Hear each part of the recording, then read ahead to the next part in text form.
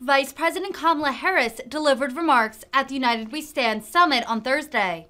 According to the White House, the summit is being held to, quote, counter the corrosive effects of hate-fueled violence on our democracy and public safety. Vice President Harris spoke about the surge in hate crimes in the United States. Harris said, quote, we must rededicate to joining together to help our communities prevent, respond, and recover from acts of hateful violence. Good morning, everyone. Good morning. Brandon, I want to say to you publicly what I said to you privately. Your courage, born out of such a violent tragedy, has been consistent and enduring. Long after the cameras left the scene of that horrific crime, you have used your voice to represent the voices of so many. Consistently, you have been doing this work. You inspire so many of us, and I thank you for your leadership. You are a national leader. Thank you.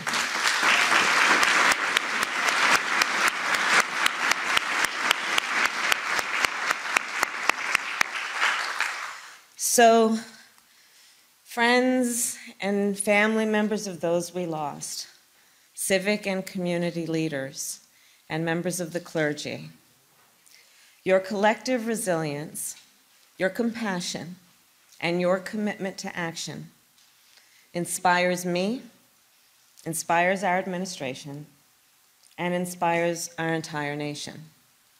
So it is a deep honor to be with you today.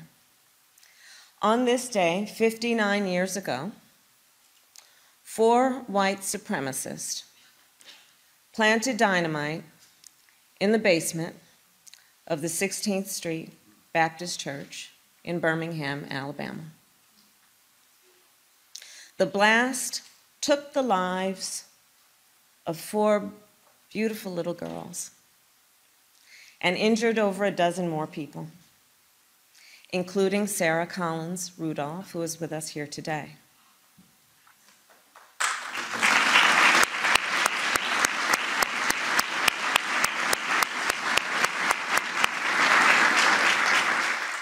The bombing of 16th Street Baptist Church was an horrific act of violence meant to instill fear and terror in the people of Birmingham and in the people of our nation, meant to warn them against continuing in the fight for civil rights.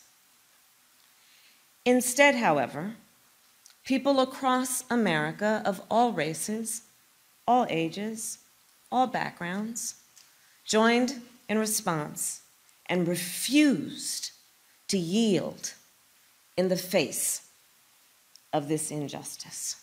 They refused to yield to violence and to hate, as we do now. Less than a year later, President Johnson signed the Civil Rights Act of 1964, signed it into law. Today, America is again looking at and confronting the epidemic of hate-fueled violence. In Oak Creek, Orlando, Victoria, Pittsburgh, El Paso, Atlanta, Buffalo, and in so many other communities. We have seen our neighbors, our friends, our loved ones attacked simply because of who they are or where they pray. In 2020, hate crimes in the United States surged to the highest rate in over a decade. As you have heard, as a former prosecutor, as a former United States Senator, and now as Vice President of the United States, I know the horror and the pain that these attacks cause. Earlier this year, I visited Buffalo to attend the memorial service of Mrs. Ruth Whitfield. And yesterday I returned there to meet again with the families, those families who lost loved ones in that tragedy. During both of my visits to Buffalo, I saw heartbreak and pain. And I also saw incredible determination.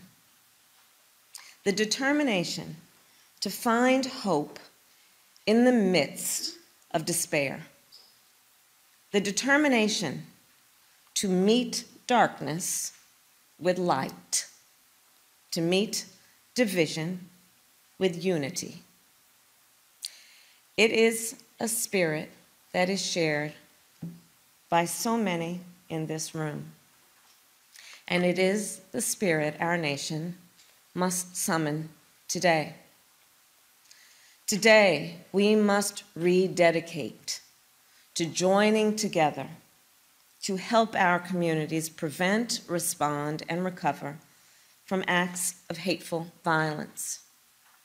And our administration is committed to lead in this effort by investing resources in violence prevention programs to stop these horrific acts, and by strengthening how we support communities after the unimaginable has happened.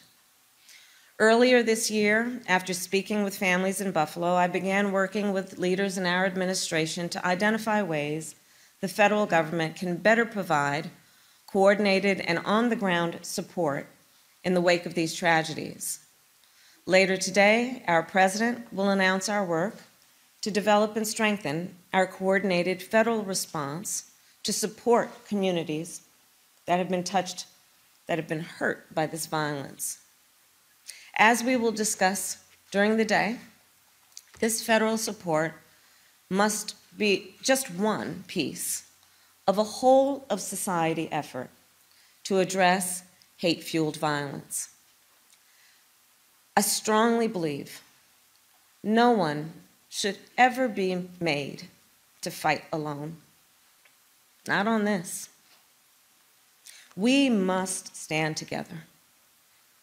Students, parents, educators, faith leaders, business leaders, and law enforcement officials. And we must clearly say that a harm against any one of us is a harm against all of us. We are at an inflection point in our history, and indeed in our democracy. Years from now, our children and our grandchildren, they're going to ask us, what did you do at that moment? What did you do to help protect our communities, to fight hate-fueled violence, and to build a better nation? Well, I have confidence in what we're going to be able to say. We will tell them, we were all here together today, and we will tell them that in this moment, we stood united. We stood firm in our belief that we all have so much more in common than what separates us. We stood firm in our belief that out of many, we are one. May God bless you, and may God bless America. Thank you.